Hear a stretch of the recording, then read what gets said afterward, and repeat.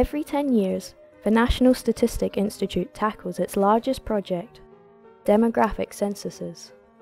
The history of Spanish population censuses begins during the course of the 16th and 17th centuries, although their purpose was tax-related or of a military nature. The census conducted in 1768 by the Count of Aranda under the reign of Charles III may be considered the first modern census, since its objectives were to ascertain the population and its basic structure, taking the person as the unit of analysis. 3 different censuses are included under the heading Censos Demográficos: the Population Census, the Housing Census, and the Building Census. Demographic censuses provide information on many aspects that help to ascertain our society, such as population structure, forms of cohabitation, geographic mobility, relationship with economic activity and employment, the location of buildings and their installations, and the characteristics of dwellings, among others.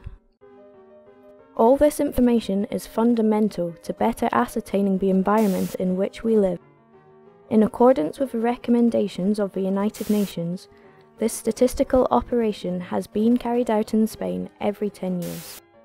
The census information is used by public institutions, private companies, researchers, citizens, etc., for making decisions and for going in depth in the study of socio-demographic characteristics. What is the 2011 census like?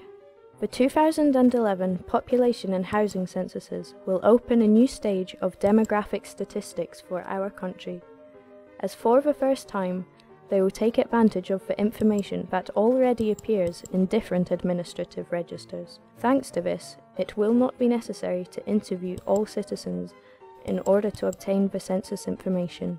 It will suffice to conduct a large survey, targeting little more than 1 out of 10 households. All this will enable obtaining, in an efficient way, a very exact image of how many of us there are and what we are like. As of the month of September, the information collection of the censuses will begin in those households that are selected at random for conducting the survey.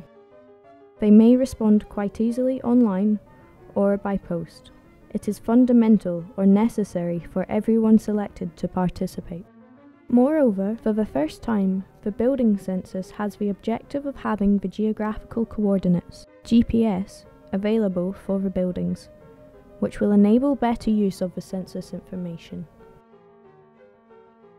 A modern and secure census. In 2011, the National Statistics Institute is opting for censuses that apply the most modern compilation methods, in line with those of other reference statistics offices. By means of the strictest security measures, absolute confidentiality will be guaranteed in the handling and protection of personal data. Population data will already be available in the year 2012, and in 2013, citizens, companies, and organizations will all be able to access, free of charge, all the information generated in this operation. The population and housing censuses have arrived, their keys being